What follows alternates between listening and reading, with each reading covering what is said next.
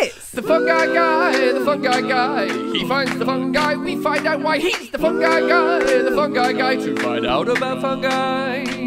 Then you could do worse than give this guy a try. He's the fungi guy. Right down. Oh, hello. Well, look what I found. Hiya. This is brilliant. How does he feel about this find? Whoa, he seems really excited about this one. Let's check it out on the giliometer.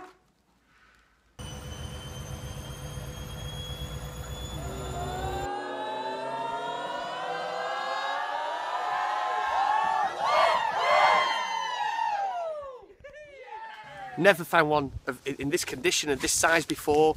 Quite rare in the north of England where I live, the northwest. But I'm here down near Sherwood Forest. I'm not in Sherwood Forest, I'm just in a local campsite. Just looked in the woods at the background. Anyway, too much information about a place you're not bothered about. Let's talk about this. The false Deathcap.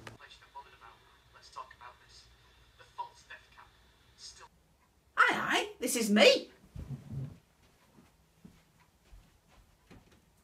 Some key features, we'll start with the cap. This is the most important one for me. From a mile off I can tell that it's going to be this, because it has this like very lemony yellow. Oh, citrina, Amanita citrina.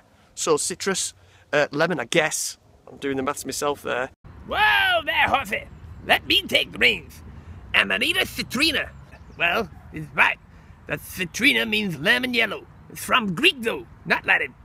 You see, more than one string to my linguistic bow. Now, the Amanita, well, I ain't no mountain mastermind, but that could be from the Roman mountain in Sicilia, Mount Amanus. Boom. It just has this faint yellowy, greeny hue to it. A bit like, I used to have a glow-in-the-dark keyring when I was a kid, and if anything you've got that's like glow-in-the-dark toy, it's got that kind of colour about it. The cap's completely that colour. You've got these chunks of veil remnants, which is the bit from the cap when it was in its sack, which we'll come to in a minute. Hang on.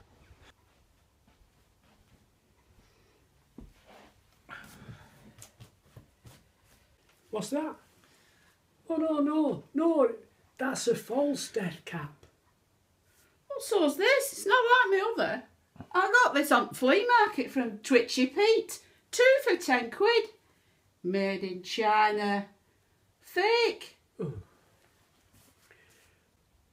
False Deathcap. In fact, do you remember those fake Gucci slippers I got you that lasted about a month?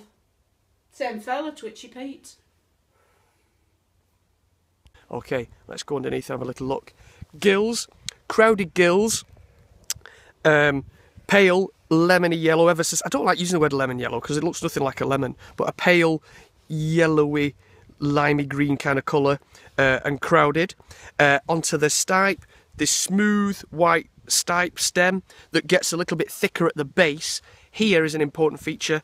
This is another big one, is you've got the veil remnants. You've got this ring, they call it a pendulous ring, and then down to a really key feature. This is important if you're trying to ID your mushrooms, is to make sure that they're not coming bursting out of a big sac, which this did.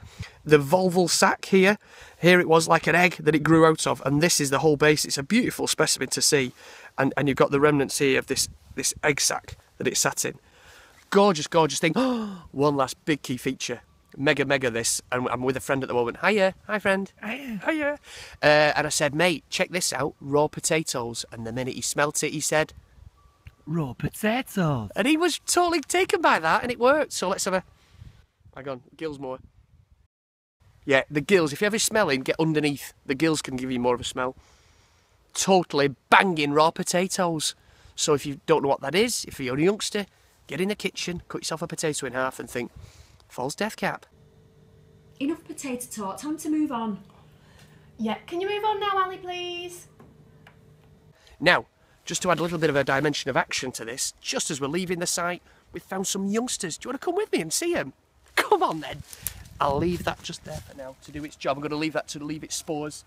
Okay, we'll leave that the way it would be found, so that it can drop its spores and carry on doing its job. Beautiful. Follow me. Oh, it's like an adventure. Are you excited? Young specimens. so exciting, isn't it? But you absolutely put your coffee down. Absolutely, here we go. Round there. I'll edit all that bit out. Oh, it's catching it. Oh, it's catching the sunlight beautifully. Look at that. I want him to get down close with the young specimens so he's in shot with them. Yeah, can you get down close with these ones, Ali? There we are. Look at that. Young specimens. You can see the size there. Not too close, because I don't want him knocking him off with his head like he did last time. Not too close, Ali. Don't knock them down with your head. If we get right down with it, yeah. Can you see him? Oh, I headed it off. Nearly knocked it off with my head. Can you see him? There we are, a young specimen, and again it's got that glow-in-the-dark look about it.